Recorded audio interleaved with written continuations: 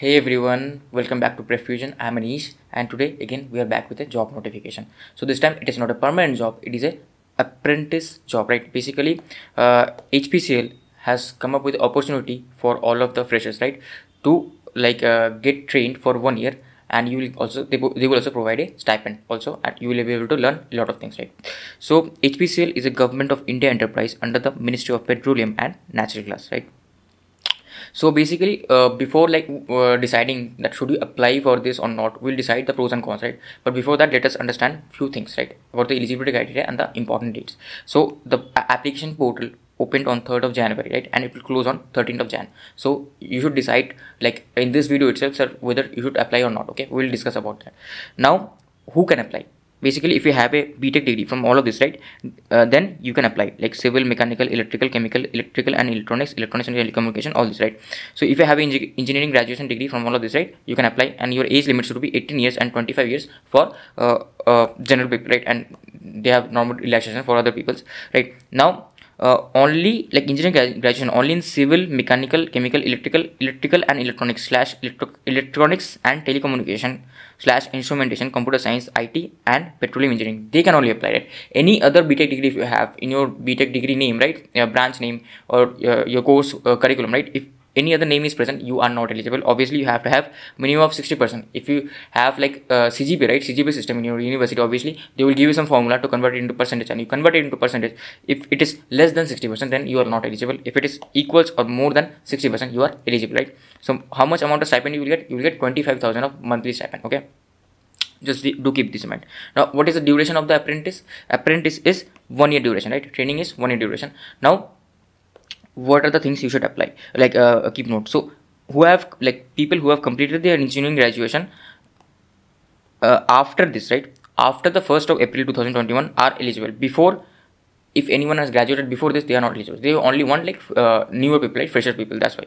So yeah, and what are the things you have to mention is that whatever qualification you presented, they should be recognized by UGC, AICTE and equivalent laws, right? So yeah, and age limit I've already told, right? So as on 3rd of January 2024, your age should be maximum of 25 years and minimum of 18 years. Okay, between these you should lie, right? So yeah, this is about the age limit. Now, last date I have already told, right? Last date I have already told, you have to apply before 13th January, else you will not be selected, right? Now, what are the important things to note here is, like, they will what is the procedure? Basically, what is the selection methodology? You will apply through your like grade card, right? You will submit your semester papers and all those things, right?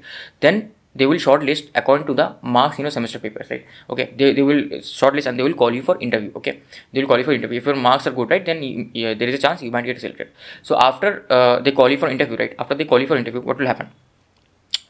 Interview will occur. Okay, then depending on both, right, depending on your merit list, that your semester scores and your interview, between those a overall merit list will be formed, and through that you will be selected, not only through interview. So this is not like the BARC, right? BARC, what was happening, only through interview you were selected, right? But here both weightage will be taken care of, your academic results and your interview. But what they don't tell what is the weightage division between interview and academic results. But what I have heard from few people is that the interview obviously has higher weightage, right? Interview has higher weightage. Interview has higher weightage, right? So just keep this in mind. This is a very important point. This is a very important point. This is the selection methodology, basically. Okay, what is like, what do they ask in interview? That is a separate thing that I made. Like, if there is enough interest, I may provide some video, right? And how to apply?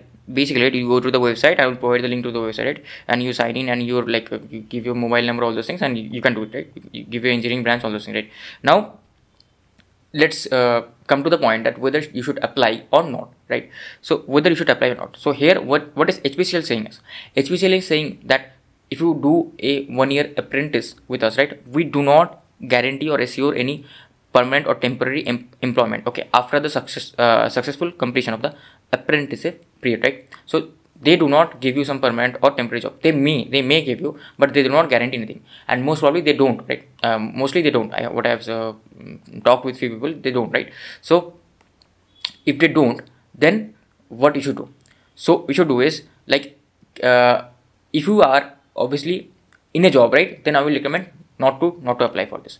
If you are not in a job and you need some money and you need some experience, right, then obviously you can apply. And what do, you study while working there. But there are two things to this, so just know about this one, that whether it's a good location, the job location like apprentice location is good, or it is some remote area, right? If you are going in a remote area and if you have to daily go, and it is not desk job type and it is like a field job, then what will happen is you will not be able to study during your job hours. But if it's a desk job type, then you will be able to study during your job hours also, because every time you won't be busy during your job hours, sometimes you will be free, right? So yeah, that is one issue. So you have to take in mind that think according to that. Okay, obviously you have to study with the apprentice, else you will just waste your time. Okay, because like they don't give you some guarantee of getting a permanent job here, right? So that thing you have to keep in mind. Okay, so that is for the people who will apply. So I told, right, if you already have a job, don't apply. If you don't have a job and you want a bit of training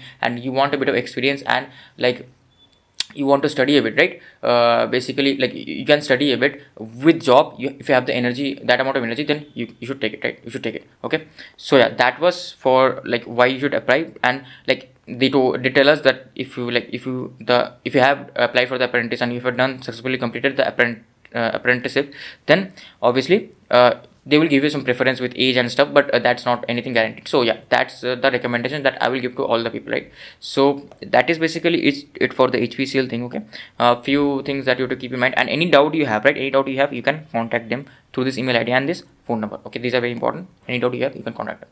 So yeah, that's it for this video. I will put all the links to the description and to the comment section. So I hope you like this video and do subscribe to our channel for more updates like this.